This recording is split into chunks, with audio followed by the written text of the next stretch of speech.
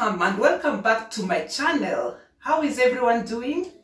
I'm doing well and I thank God for this day. So if this is your first time tuning in, kindly consider subscribing. I want to thank all my loyal subscribers for always tuning in again and again. But one thing that I want to urge you is to please press on that bell. There's a bell there.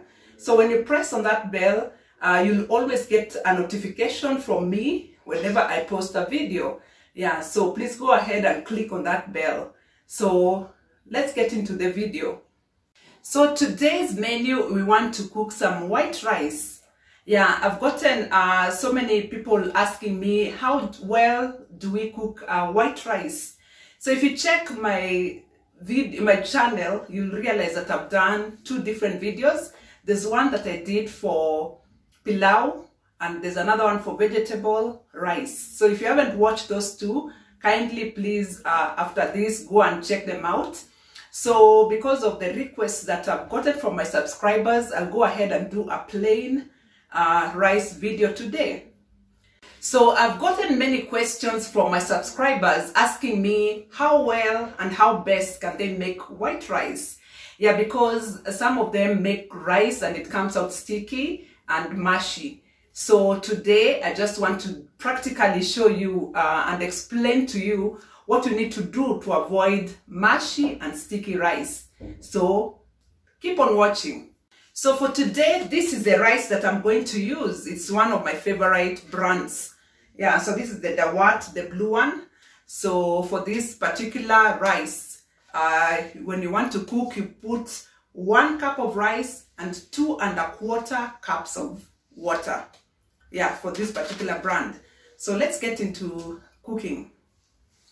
Okay, I've used this cup for measuring my rice. So as I said earlier, this particular rice I'll need 2¼ cups of water because I've used 1 cup of rice.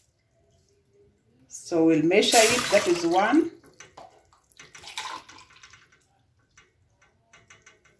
2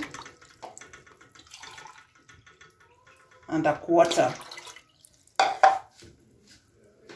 So once you put your water like that, what we need to do right now is to add just a little bit of oil. So since I'm just using 1 cup of rice, I'll just put 1 tablespoon of oil.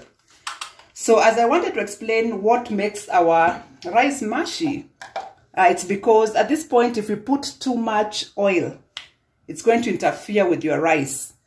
So just put just a little oil that will make it not to be sticky. So at this point, go ahead and put your salt. So I'll use 1½ to be enough for this particular ratio of rice. So what I have here is my rice. I've already washed it. As you can see, it's still wet. Yeah, so there are people who don't wash their rice. But for me, I wash my rice simply because I want to remove the starch in the rice. Yeah, so you can tell me in the comment section, do you normally just cook your rice straight from the packet or do you wash it like me? Let me know, please comment. So today, because you are making a simple white rice, what you do is that we'll wait for the water to boil and then I'll put in my already washed rice. Yeah, so as you can see, the water is almost boiling. So I'll give it some time and then I'll put in my rice. Right now that my water is boiling, I'll just go ahead and put in my rice. Yeah, so at this point, just put in the rice, the whole of it.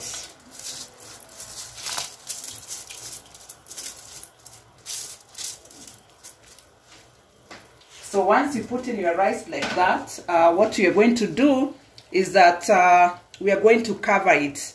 So as I promised that I'll tell you what happens and what makes your rice sticky. So what is the most important right now is to wait for this rice to boil when the heat is high. So use high heat until the water reduces. So I'm going to cover it and leave it on high heat. Yeah, so this is what I've done. I've covered my cooking pot with the lid. So I'll keep on checking on it. So our rice has been boiling for a while. Let's check on it so that we know when to reduce the heat. So as you can see, the water is still a lot. So I'll still cover it and wait for a few minutes. So now that our rice has been boiling, let's check. Is it ready? Yeah, so at this point is when you can now reduce your heat. You see the water has gone down. Yeah, so I'll just reduce my heat, then I cover it and let it boil slowly until it's ready.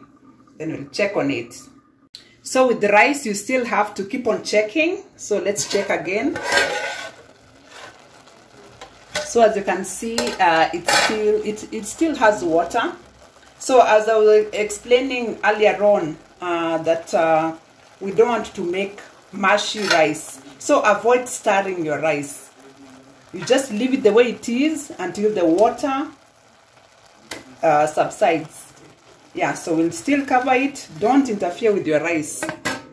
Otherwise it's going to be sticky and mushy. So right now, let's do a final check.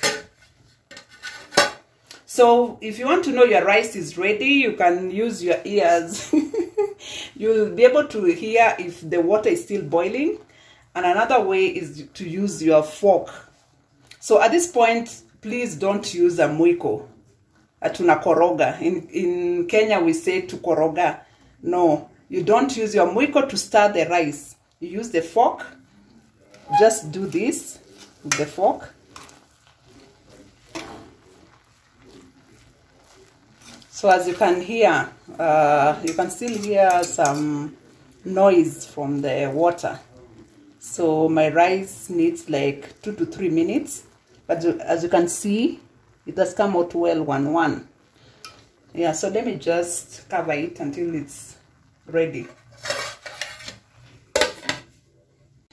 Yeah, so now, let's see.